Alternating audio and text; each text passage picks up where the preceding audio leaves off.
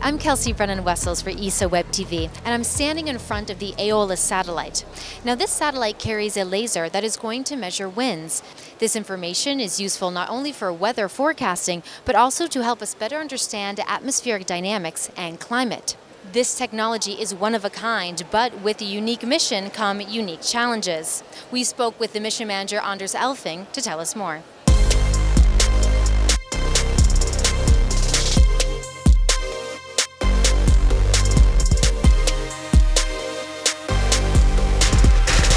This satellite has been a long time coming. How long has it taken to build Aeolus? Well, it started actually with the real development in 2002.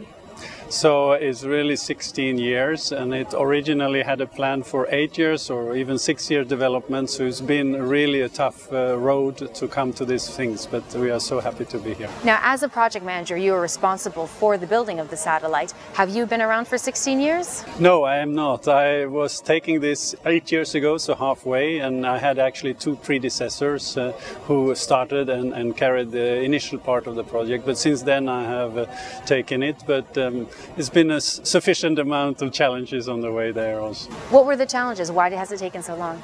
Well, it's the first time we do this kind of instrument ever. In fact, in ultraviolet ever in the world. So it is really breakthrough technologies, learning how to master these technologies. There is no reference. We cannot fall back on another mission. So we had to find out all the troubles and solutions by ourselves first time. And especially since this is we are our own sun. We create the light that we are later on observing.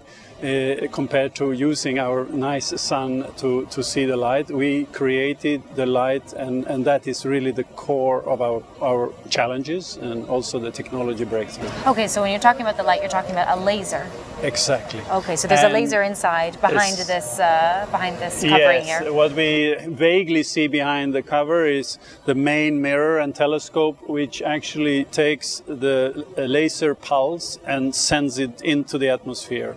And 3 milliseconds later, typically, it returns very, very small amount, a very fraction of the light, but still enough to compare that light with what we send out. And that's really the core of the instrument, to compare the frequency, what goes out, or wavelengths, what goes out and what comes back. And that tells us what is the speed of the things which reflected back.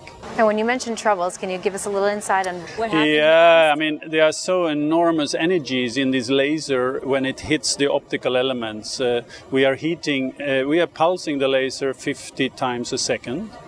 And every time the pulse hits an optical element, it goes from ambient temperature, 20 degrees, to 1700 degrees. And it does that 50 times a second for 3, 4, 5 years.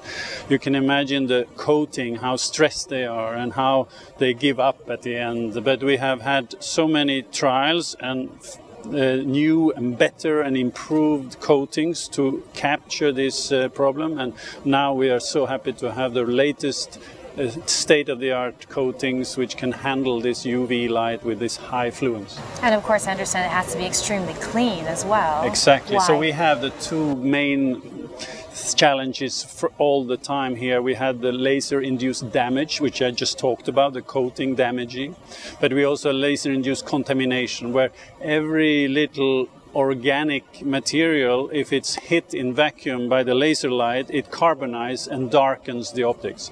So our first trial in vacuum, we only operated the laser for about 6 minutes, and it lost 50% of its power.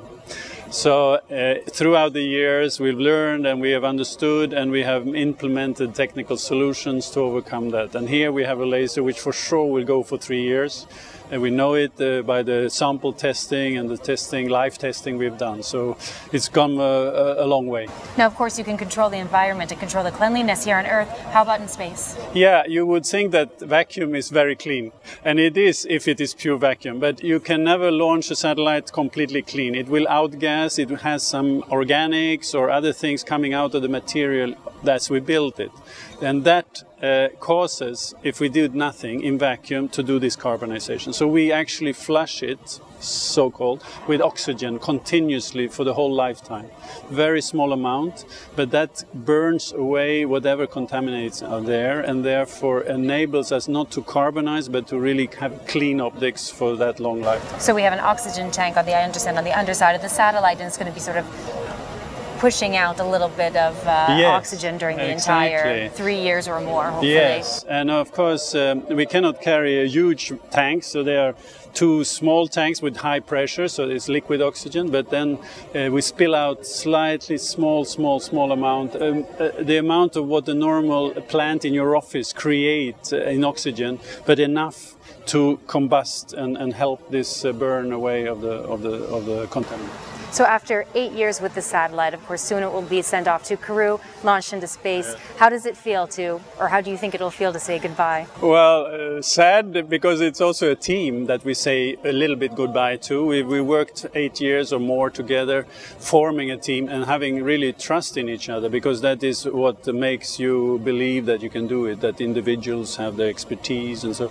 So that's, of course, always sentimental, but technically, of course, a fantastic opportunity to show actually the world that Europe can do this. European Space Agency can be so unique because other space agencies have not even tried, and those who have tried has failed. So we have the eyes of the world on us, which is a strong responsibility, but we are really challenged this, and we are very confident that this will be a great opportunity. Well, Anders, best of luck for the launch, and thank you so much for joining us today. And to our viewers, remember that to learn more about space, about our planet, or about the Aeolus satellite, you can visit our website at www.esa.int.